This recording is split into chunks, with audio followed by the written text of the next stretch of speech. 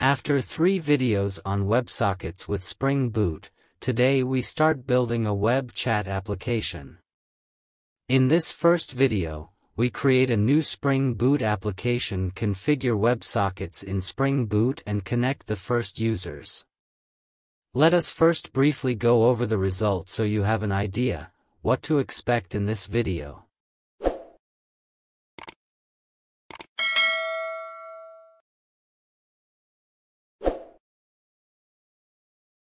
I launched the application in Eclipse and opened it in 3 browser windows. As you can see, there are no members online and no messages in the list. If I log into the first window under my own name, the confirmation that I am online comes, and in the list of messages comes a new message. Then I log into the second window with a new user. You see different things happening in the user lists and the message lists of the 2 browser windows. Finally, I log into the third window with a new user. You can see back that all the lists are updated. If I close the second user, it disappears from the list and a message appears in the message lists.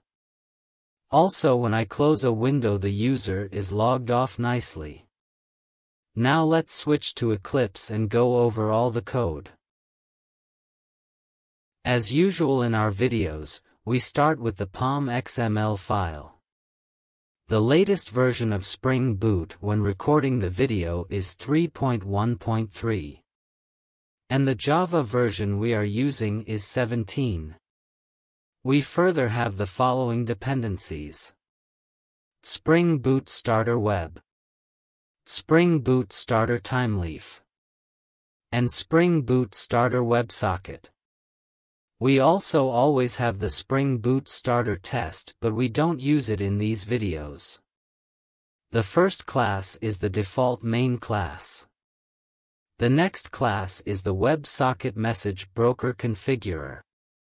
Here we configure the basic WebSocket endpoints for our application. Topic, App, and Spring Boot Tutorial.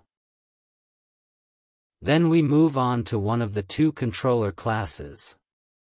The Chat Controller is where all WebSocket communication happens. We start with the Member Store. This is a bean that we use to store all the members that are online. More info on the Member Store later. The Simp Messaging Template is a WebSocket class that we use to send messages. We use constructor dependency injection to make the dependencies available in this class. The endpoint we use in this video is to connect, store a user, and to send messages. First, we create a new user, pass it with the session attributes, and store the user in the member store. Then we send all users that are online to the topic users endpoint and send a message to the topic messages endpoint. Furthermore, we have 2 event listeners. The handle session connect event you can use when connecting a user. The handle session disconnect event we use to disconnect a user. First, we remove the user from the session attributes and remove this user from the member store.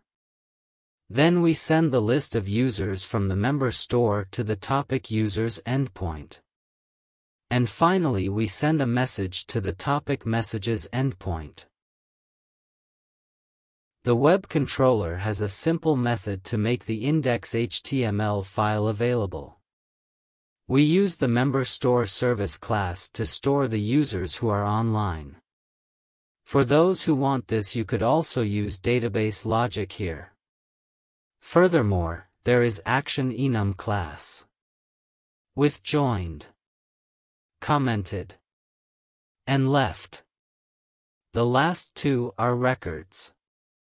User with the fields ID and username, and message with the fields user, comment, action, and timestamp. These are all the classes for the backhand part. We can now move on to the front-end part of the application.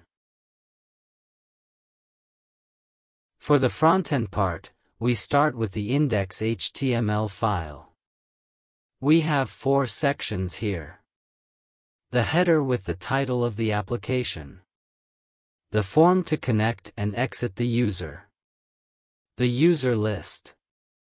And the messages list. The most important file is the main JavaScript file. In the first part, all the constants, classes, and variables are configured. In document add event listener, all variables are further configured. The window add event listener we use to exit the users nicely when closing the browser window. The connect and disconnect functions are used in combination with the buttons on the index.html file.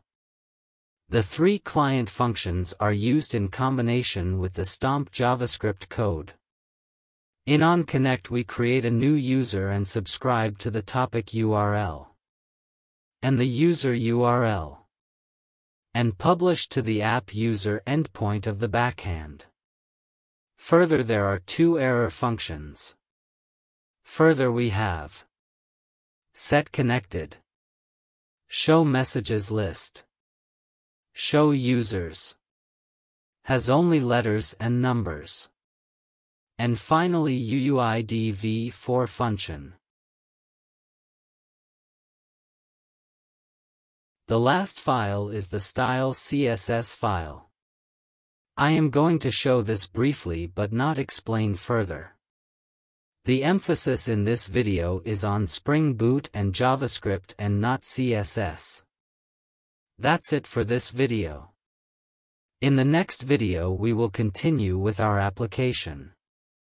We are then going to send public messages. These are messages that everyone can read and responds to it. Thanks for following the video to the end, and don't forget to like this video and subscribe to our channel. Thank you.